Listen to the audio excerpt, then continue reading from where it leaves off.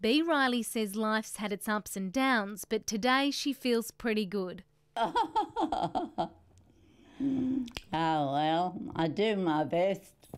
She may be hard of hearing, but her lungs are fine.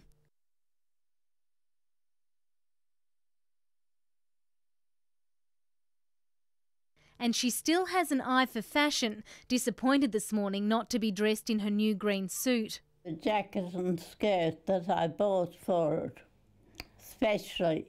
Mrs. Riley arrived at this lodge at age 98 in her high heels. She's outlived her husband Alec and lost some memory with the shock of her daughter's death last year. I never thought I'd live to be that old.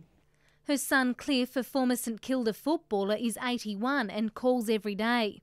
She's indomitable, I think you'd have to say that. Maybe it's the country air. Mrs. Riley grew up on a wealthy farming property at Poowong in Victoria's East, where her son says she lived the good life, horse riding, painting, reading and travelling. This morning a letter arrived on the fax from the Prime Minister, Kevin Rudd. What did the Prime Minister say?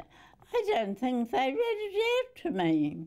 The international database on longevity in France says Bea Riley is the 30th oldest person on the planet. She's got her sights set on narrowing that field. 113. She's resolute about her greatest achievement. Having children. And her secret, a nip of Baileys every night at 5 o'clock, or champagne if it's a special occasion. Kelly Lazaro, ABC News, Melbourne.